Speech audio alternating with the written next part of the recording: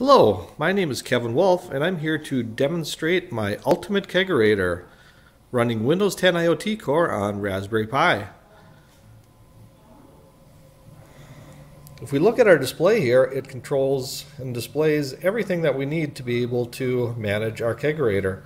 If we look at on the left here, we have our top temperature and our bottom temperature and the status of the actual kegerator itself. You can see our set point is currently set to 36. The bottom temperature is 37, so we're actually cooling at this time. Then if we start going over here to the right, we can see the different kegs that we have in place. Right now we have a brown ale in slot number 1. Second slot is empty. We have a lager in the third slot and a root beer in the fourth slot. If we look at the color scheme on here, we can see that the top is a little bit more red than the bottom, or it's blue like that. And we're actually using kind of some shading going on there to be able to kind of give an idea of the temperatures of the different parts in there. We're actually monitoring, like I said, the temperature at the top and the bottom. We also have our towers up there. You can see on the left tower, it's actually sitting at 62.6 degrees, which is that tower, and our right tower is at 53.6 degrees. That's actually important because if that temperature gets too warm as the beverage, your root beer or beer goes through there, what will happen is it generates a lot of foam. So we have our 4 kegs there, and then on the right here we actually have our CO2, which is a very important contribution to our kegs. It keeps them really flavorful and so on. The measurements we have on there is the amount left in the tank, which is 1.9 pounds, and then the amount that's actually going onto the kegs, 10.4. That's a little bit high right now. I just put some new ones in there, so they need to be carbonated a little bit more.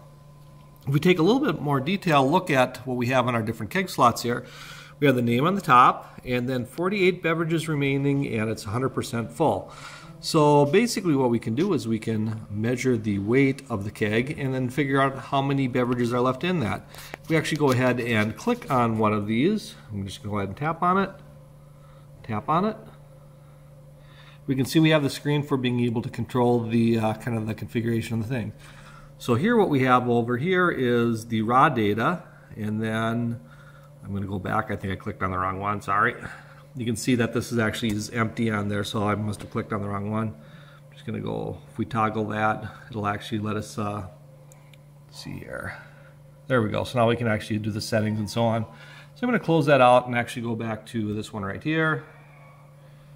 Go to this one here, and here we can see we have the different weights associated with it. The raw are actually, that's a hex number on the top that represents the number of counts coming off the scale.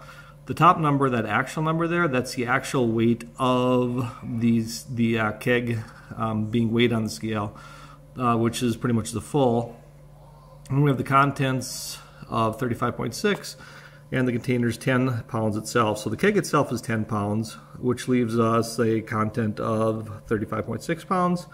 We can specify our glass size over here, and then when we divide the contents by the glass size, we can get the quantity of beverages left in the keg. We also have buttons over here to do our calibration, and then we put a new keg on there. We can press set full to be able to go ahead and say we're starting a new keg to get the 100% mark. So there you have it, the ultimate kegerator.